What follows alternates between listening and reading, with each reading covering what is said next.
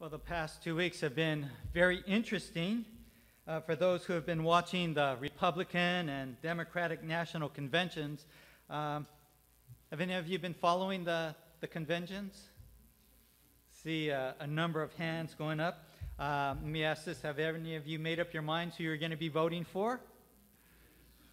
See, this is the poll. See, this is going to be announced on CNN tonight. But, I like to know what's going on in our country. I've been watching both the Democratic and the Democratic National Conventions. But, oftentimes you get very different opinions and you get very different perspectives of our country depending on which convention you're watching and which news station you watch. But, as we head into the presidential elections this November, one thing that I think we can agree on is that we are a nation that is in need of prayer. In fact, God's Word tells us to pray for our nation. During our pastoral prayer this morning, we prayed for our president. We prayed for our nation's leaders. And that's what the Apostle Paul wrote to Timothy in 2 Timothy chapter 2, verses 1 and 2. And these are the words of the Apostle Paul. He said, I urge then, first of all, that request, prayers, intercessions, and thanksgiving be made for everyone, for kings and all those in authority, that we may live peace and quiet lives in all godliness and holiness. So the Apostle Paul was saying that we need to be praying for those who are in authority. Now, in our day and age, we don't have kings, we don't have emperors as they did at the time that the Apostle Paul wrote this, but we do need to be praying for those in authority, for our president, our nation's leaders. We need to be praying for the upcoming election, and we need to be praying about the issues that lie before us as a nation. Now, let me ask you this question. Do you think that America is in need of prayer? Let me read to you the very first National Day of Prayer proclamation that was given by one of our nation's greatest presidents, Abraham Lincoln. And he wrote this in April of 1863. We have been recipients of the choicest bounties of heaven. We have been preserved these many years in peace and prosperity. We have grown in numbers, wealth, and power as no other nation has ever grown. And then he says this, but we have forgotten God. We have forgotten the gracious hand which preserved us in peace and multiplied and enriched and strengthened us, and we have vainly imagined in the deceitfulness of our hearts that all of these blessings were produced by some superior wisdom and virtue of our own. Intoxicated with unbroken success, we have become too self-sufficient to feel the necessity of redeeming and preserving grace, too proud to pray to God that made us. It behooves us then to humble ourselves before the offended power, to confess our national sins, and to pray for clemency and forgiveness. Well, I believe that these words that were spoken by Abraham Lincoln in April of 1863 are just as relevant to us as a nation here in 2016. Do you think that America is in need of examining our own hearts and lives before a holy and righteous God? And do you believe that our nation is in need of a spiritual reawakening, that we are in need of a spiritual revival? And I agree with the words of Abraham Lincoln that we are a nation that so often forgets God. We are, as a nation, seem to be moving farther and farther away from biblical truth. But it's not only our nation. The church also has forgotten about God and obeying his commandments. We are a nation that so often calls good evil and evil good. And I like the words that Ezra wrote in 2 Chronicles 7:14. Now these are God's words that he gave to Ezra. And this is what the Lord says. If my people, who are called by my name, will humble themselves and pray and seek my face and turn from their wicked ways, then I will hear from heaven and I will forgive their sin and heal their land. In my opinion, that as a nation, we are in need of a gracious healing by God. We are in need of a spiritual reawakening. As a nation, we do not love God as we should, and we do not love one another as the Bible commands us to. We are a nation that's divided over our politics. We are a nation divided over race, over the economy, how to deal with terrorism, and so many other issues that lie before us as a nation. And even in the church, there are people who don't always agree and see things eye to eye. When I served at my former church in Southern California, we had very different perspectives, some people on different issues that you find in Scripture. One had to deal with baptism. People that came to Wintersburg came from all different types of backgrounds, and some believed in, as a Presbyterian church, believed in infant baptism, but others believed in believer's baptism, that you're not baptized until you accept Christ into your heart as your Savior and Lord. Some of the other issues that we dealt with were women in ministry. Should women be allowed to be pastors and leaders? I affirm that. But in some churches, they firmly believe that women should not have a voice in leadership in the church. Other people have differences of agreements about whether same-sex marriages should be allowed in the church or supporting the LGBTQ movement. And there are so many other issues that take place within the context of the authority of Scripture that lead people to see things differently. But you know, we are often tempted to think that because of the moral and spiritual state of our nation, and even in our church, that might be one of the reasons why we're failing to see a spiritual reawakening in our country today. How many of you have family or friends that don't go to a church on a regular basis? How many of you have family or friends that you know of don't worship God, don't read the Bible, don't pray to God, and are not growing as followers and disciples of our Lord and Savior, Jesus Christ? Yet, if you were to study church history, you would discover that it is often during the darkest times of sin and depravity in a nation that the groundwork for a revival was established. And that is what we see in this morning's passage of Scripture as we continue on to study the book of Jonah. Now, the book of Jonah was written about 760 BC. And as I mentioned several weeks ago as we began our study in the book of Jonah, Nineveh was the capital of Assyria. Nineveh is the present-day Mosul that we see on TV as we follow news about what is taking place in Iraq. Now, one of the things that I mentioned before was that the Assyrians were legendary for their cruelty. I mentioned before that archaeologists have found a huge library of over 10,000 tablets in an ancient library in Nineveh, where among the things that Nineveh boasted about were the creative ways that they discovered how to kill and torture people. In fact, it had a reputation of being a very nasty and a very cruel city. It was the Assyrian policy to never keep the prisoners of war alive.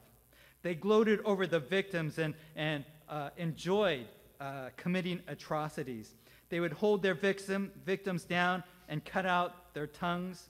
They would skin their victims alive, and they built pyramids of the human skulls of those people that they had killed and for the cities that they conquered. And so the city of Nineveh was a very cruel and wicked city, and their reputation was known throughout the then known world. This was a city that was filled with sin and depravity.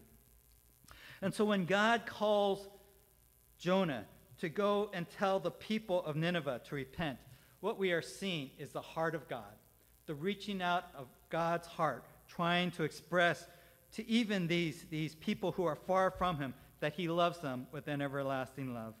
Even the heathen Gentiles who were so depraved, God's heart, God's concern was for them.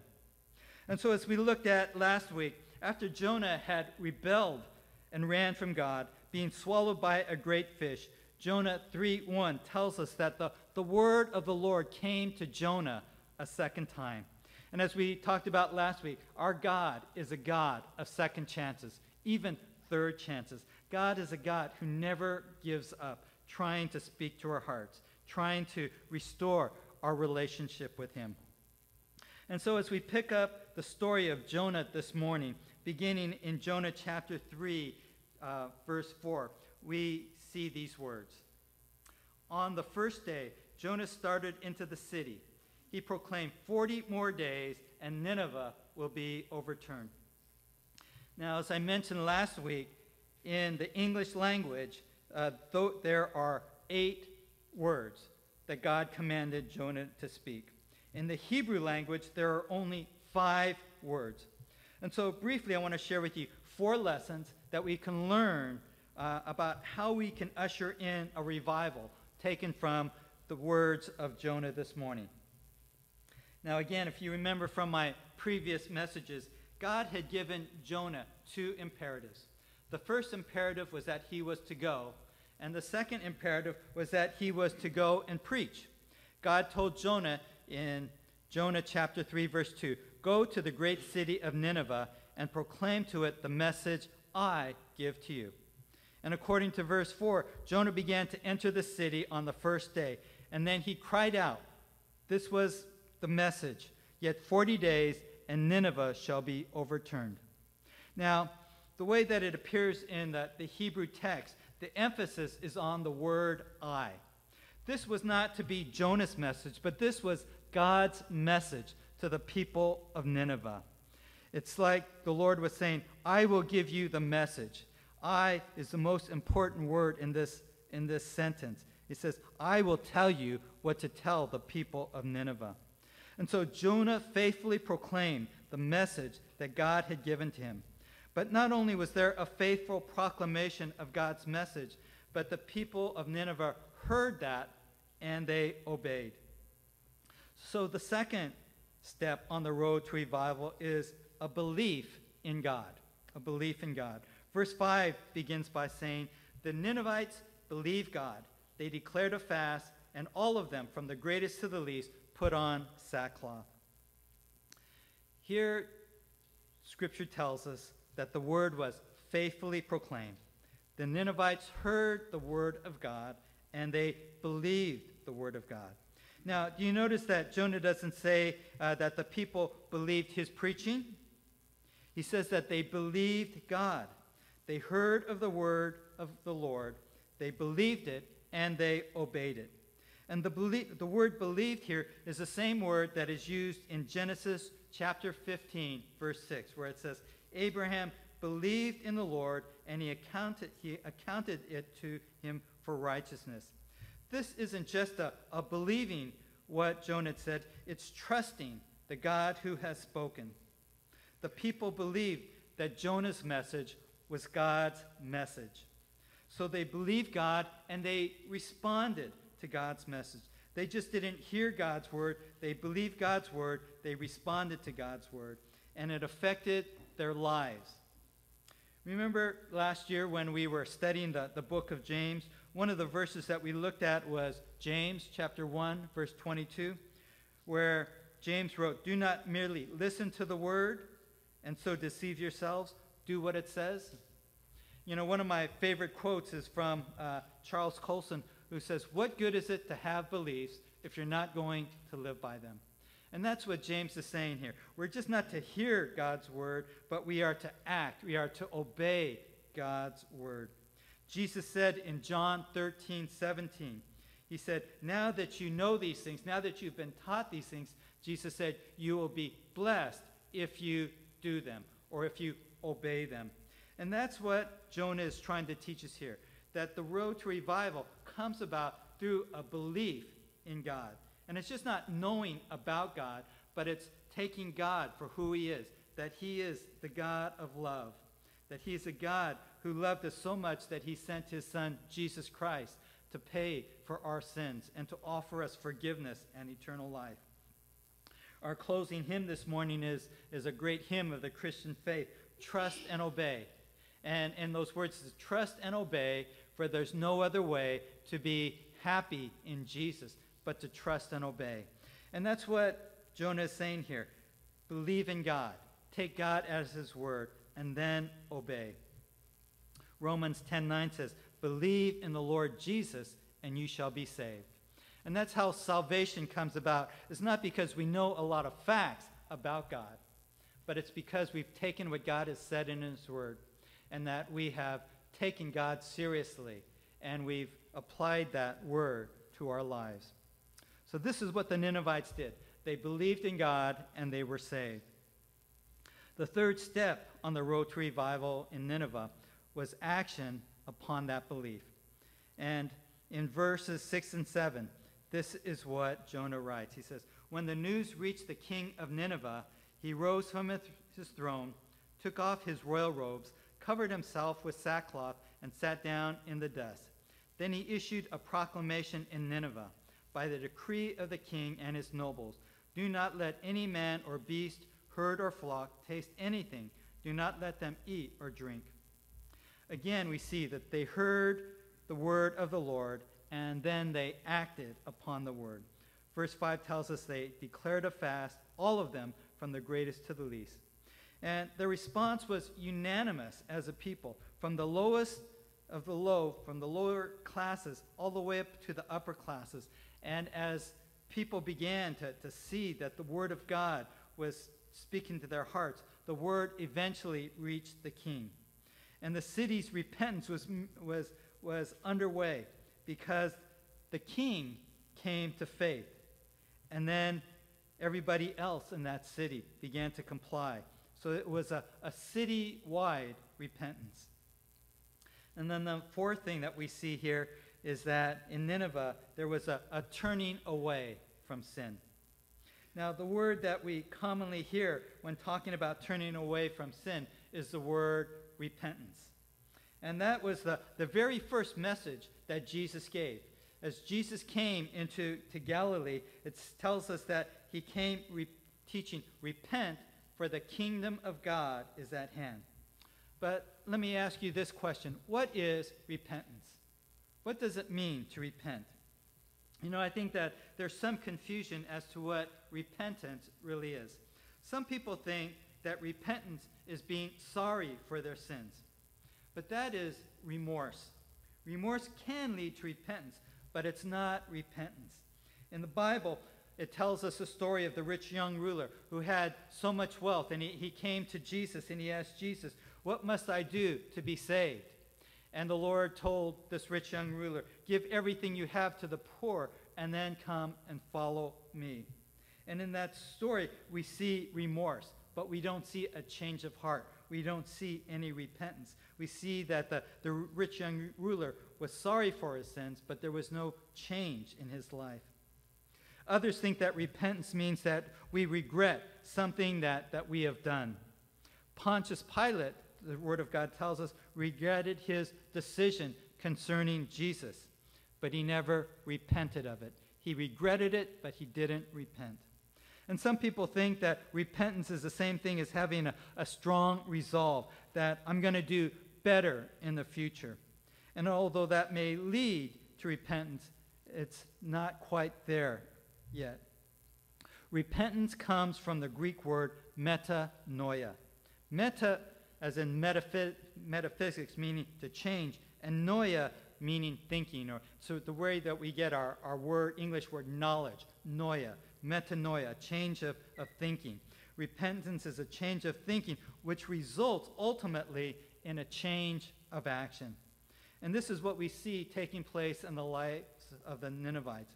I remember years ago when I was at my first church in Hollywood, we had gone to Shaver Lake, up just north of Fresno, and there was a guy who was going with us, and he took the wrong road. And he had gone a long way, maybe about a half hour the wrong way, and he recognized that he was on the wrong road, and he had to turn around and come back.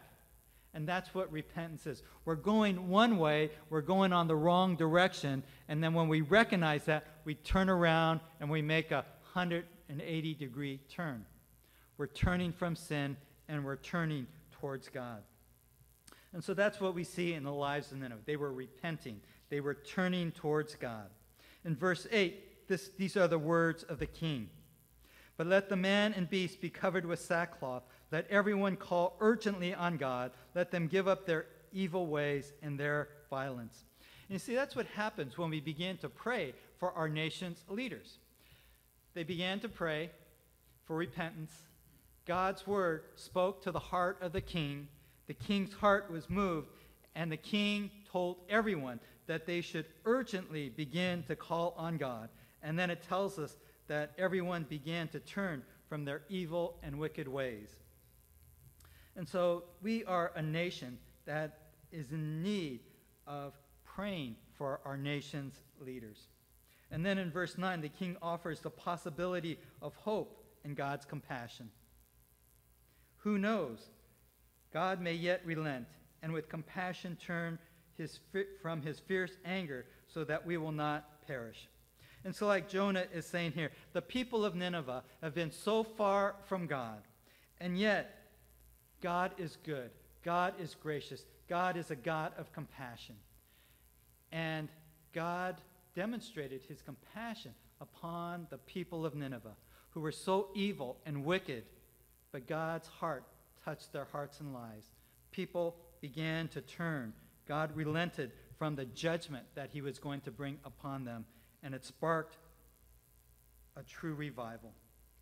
And then finally, verse 10 gives us the conclusion of the matter.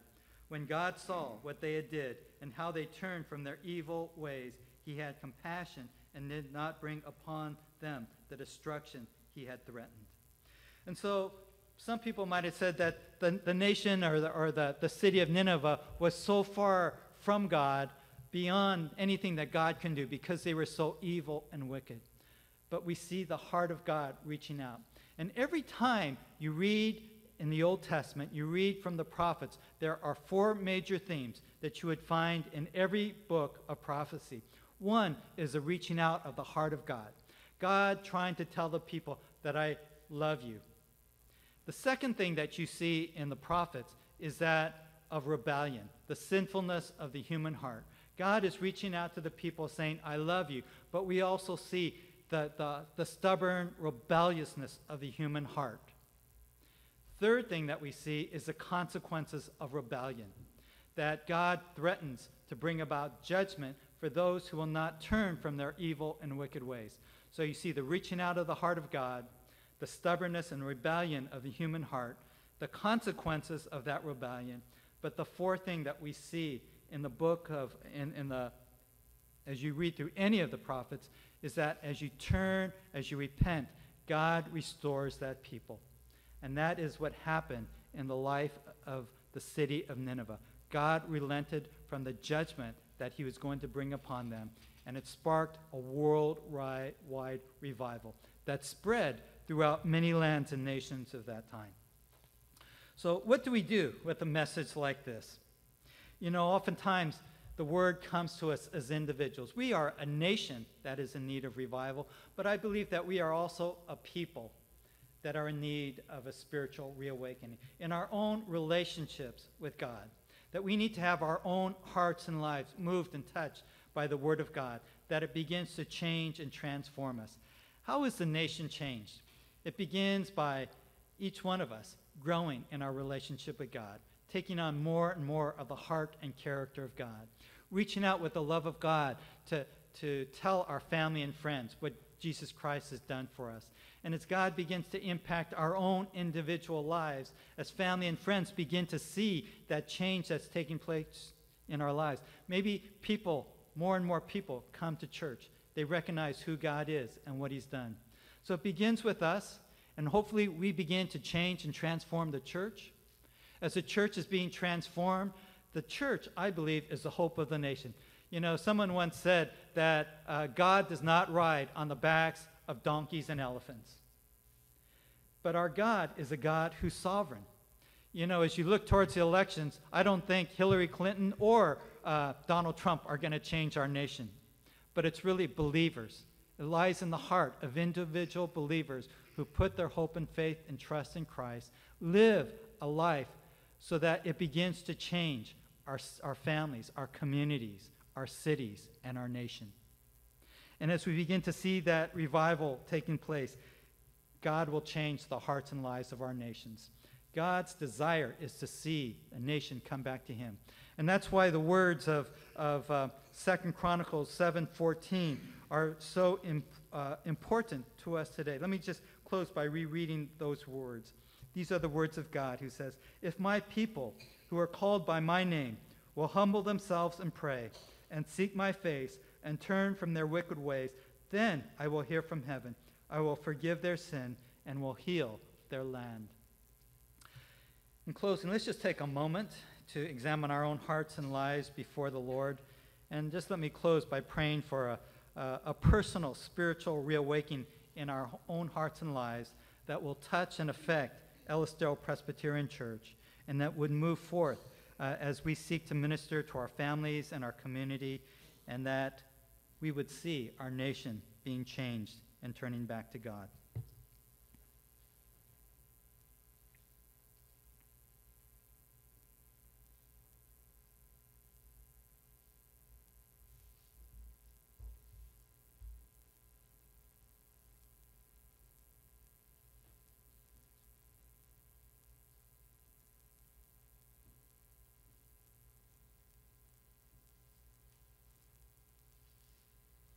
Father, once again, we thank you that you're the God of second chances, that you continue to speak to our hearts. And Father, that as you speak to our hearts, we really have two different options. We can ignore it, pay no attention to it, reject it, and face the consequences and the judgment of our decisions. Or we can choose to accept your word, trust and believe in you, turn from our sinful ways.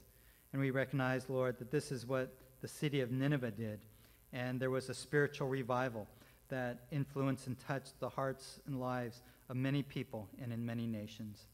So I do pray, Father, for our own relationship with you. I pray, Lord God, that your Holy Spirit would speak to our hearts, speak to us of our need for you. I pray that your word would speak to us of the love that you have for us and your desire to change and transform our lives so that we might take on more and more of the life and character of our Lord Jesus Christ. And Father, that through that, our family and friends would see that we would be able to be bold to proclaim this message, that we would see more and more people coming to Ellisdale Presbyterian Church to discover in new and wondrous ways your love and your grace. And Father, that we would see a spiritual reawakening here in our lives, in our church, and ultimately, Lord, it would change our nation. To that end, Lord, we lift up and we pray these things in Jesus' name. Amen.